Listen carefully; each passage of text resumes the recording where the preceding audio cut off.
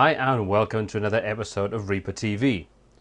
In today's video we're going to be taking a look at how we can improve our drum beats, how we can take something that's quite a simple pattern and how we can make it more interesting. We're going to take a look at quite a few different techniques and it's hopefully going to give you some good inspiration to get more interesting drums going on in your songs, get a little bit creative with what you can do on it.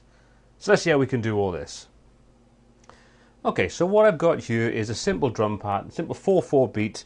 No accents, no nothing, everything at 100% full velocity. And if I just play that, you can listen how boring that really is. So let's just hit play.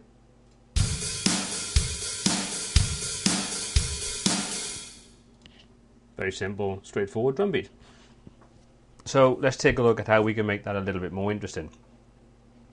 First thing I'm going to do is I'm going to come down to my open hats, which at the moment they are just playing 100% velocity on everything. So just to start off with, I'm going to take everything and I'm going to bring that down ever so slightly, just to make sure that everything we've got is all sitting at the same level. So everything is at 127, so velocity is full, so let's just bring that down ever so slightly so we're not just hitting everything full blast. That'll do. Okay, so what I'm going to do is I want to select every other hi-hat beat from the second beat on. So second, fourth, sixth and so on. Now I could do that manually, or as I've done in the previous little video where we look at a little JS script plugin we've got available to us with the Reaper Stash, which I'd recommend. I'll link that in the video in the comment section below, check that out. What I'm going to do is hit my MIDI note selector and I'm going to use this to select every second note, and I'll just go down until I get the hi-hat. So there we go. And I'm going to say an offset of 1. So in other words, I want it to be offset from the first and third and fifth and so on to be the second, fourth and sixth. So you can see now they've been highlighted. So I'll close that down. And what I'm going to do is bring the velocity down on those ever so slightly. So what we're going to get is a slightly sort of swing rhythmic pattern going on there. And if I just rewind that and play it, you'll kind of hear the difference in the hi-hats. They're not full on all the time. They get an accent on the second beat. So already just a little bit more interesting. But we can make it a lot more interesting. Instead of just sort of keeping everything on the hi-hats, which is kind of a bit boring, how about we take all that and we take it up onto one of the floor toms to make it a bit more interesting. So let's just take that up, we'll run that up to the floor toms, and now we've got the accent on the second beat like we had originally with the hi-hats, but now we're going to be using the floor tom to add some oomph to it to make it a little bit more interesting. So it's already a little bit more interesting.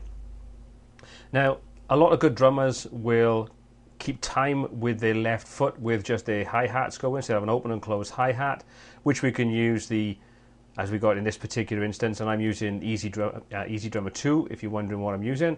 And you could say you've got the hat's foot splash. So we could easily say, well, let's have the drummer counting every quarter note. So we've got that sort of rhythm going on in the background. We'll select all those and we'll drop the velocity down. We won't just be lightly tapping on those. So now we get a mixture of the accent on the second, fourth and sixth beat and so on with the floor tom. We're getting the pattern of the snare and the kick drum. And we're also keeping time with our left foot now with the hi-hats. Now, as I said in the previous video, when it comes to sequencing drums, you have to remember that pretty much all drummers have 4 different appendages they can use. They've got 2 feet, 2 hands.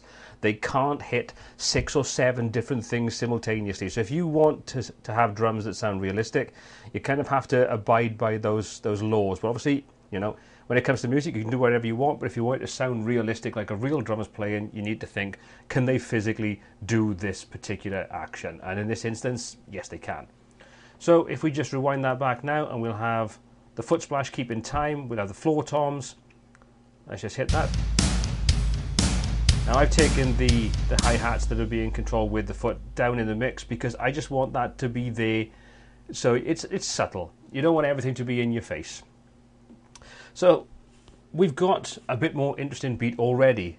So let's take a look at how we can improve that even more so. So how about we start adding some extra little things in? So what I'm going to do is I'm going to add a hi-hat, an open hi-hat being hit by the stick, so we get a sort of kind of effect, just to give it a little bit more interest. So I'm going to use the open hats 3 in this instance, and I'm going to come over and we're going to say there and by there.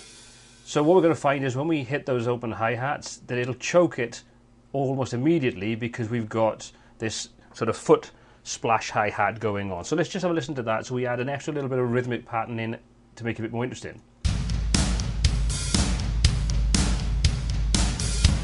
Actually, I need to put that by there. Let's try that again.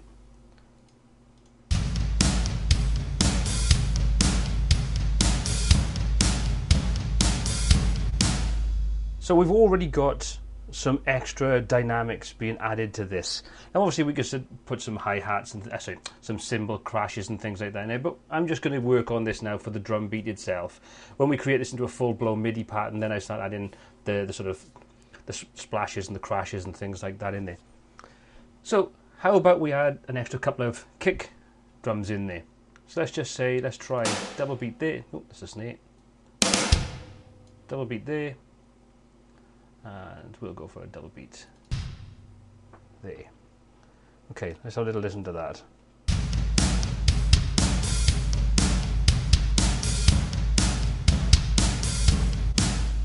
Okay, so we're getting a bit more interest again.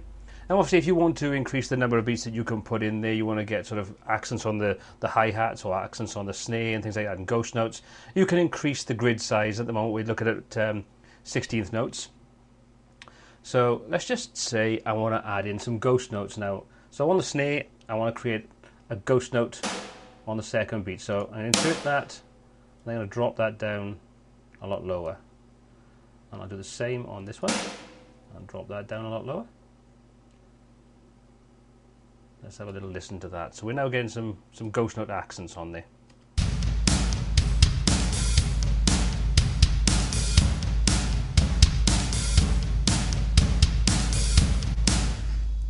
A lot more dynamic. Nothing particularly complicated with this. We're just building upon those basic foundation elements. We're taking that simple 4/4 beat. We're adjusting some of the actual drums that we're hitting. Just get a bit more dynamic with it. Okay, so let's have a little bit of fun now with these floor toms that we're using. Let's add some extra beats in there. Let's take some different toms in there, and let's just get a little bit more of a rhythm going to this pattern. So what I'm going to do is I'm going to take a couple of these beats and I'm going to add some extra ones in there, and we're going to reposition which tom they're using. So I'm going to take this floor tom hit. Let me take this one, and we'll take that up to. We'll go to the rack tom 2, and we'll add an extra beat in now on this one. So let's have a little listen to that. So we've got, let's repeat that pattern over here as well. So we'll do the same thing.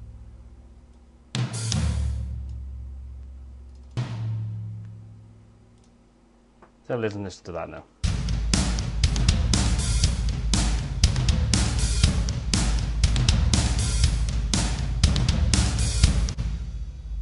So what you can see is that we've created a far more interesting beat building upon some simple foundations.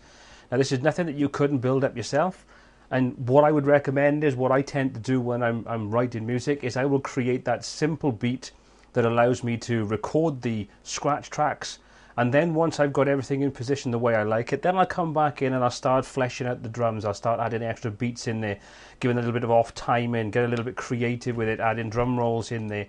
You know, it's the easiest way of doing it for me, because I can build those solid foundations up into something more interesting.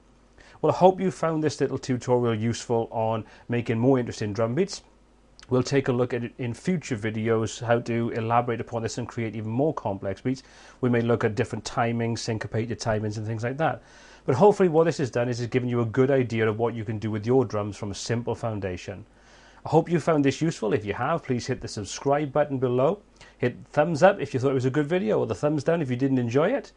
If you've got any comments, feedback or suggestions for future tutorials, please put those in the comment section below. We read everything you post and we try to get back to you as quick as possible.